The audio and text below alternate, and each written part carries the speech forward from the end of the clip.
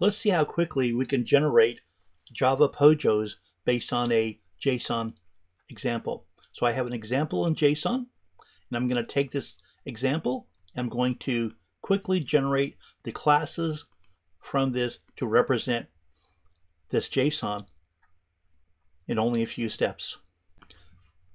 We'll generate the code using this website, and it only takes a few moments. So we're going to go over really quick how to convert a JSON object into Java. We're not talking about marshalling and unmarshalling. We're actually talking about generating code.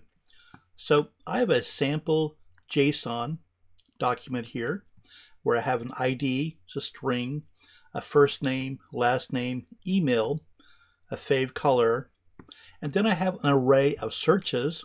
The array of searches has an ID, a query, and search results. So search results are also an array. And it has ID, title, description, price, and whether it's available. Okay, so we're going to select this document here. And the first thing I'm going to do is go to a JSON formatter and validator. So this is jsonformatter.curiousconcepts.com. And I use this site a lot. I'm going to paste it in here. I'm going to click process to make sure this is a valid JSON document. It is. So we can go to the next step here now that we have valid JSON document. I'm going to a site from byingtondesign.com, and it's JSONGEN, and I'm going to give it a class name, and I'm going to paste the content in here that I just validated, and this information is about my search results, and I'm going to call this online buying, and that'll be a class name. I'm going to click generate. It will instantly generate the Java classes for us. So no more do I have to go through and do all the coding and such. Now, on the classes that I'm going to generate, I'm going to use Lombok, so I do not want the getters and setters. So I'm actually going to delete the getters and setters that it has generated for me. It's nice, but again, I'll be using Lombok, so I don't need these in here. So I can delete all of these for now.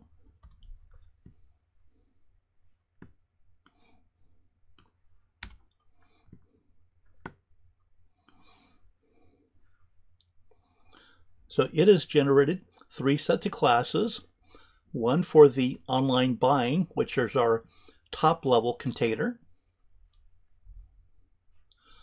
one for searches, which is the container in the top level, and then one for search results, which is the array of elements in here.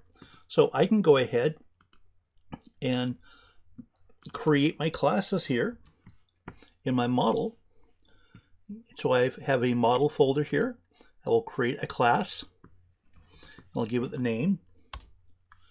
I will add @data to add in my Lombok. I'll then go grab that content, paste it in here. Same thing for searches. I'll add that into my model.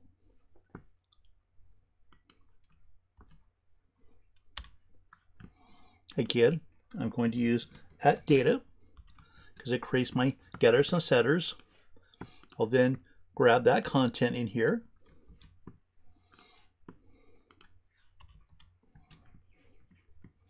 And now we need to get the final class, which is the search results. I'll add that into my model. Again, adding @data. And then adding the elements in here.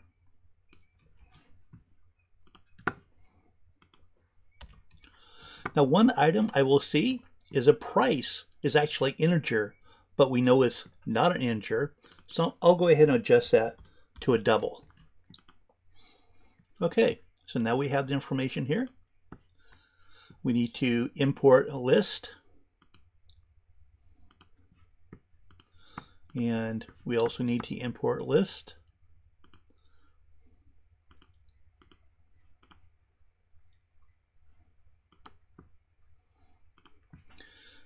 There we go. Within just a few minutes, we've actually generated our Java POJOs that represent that JSON.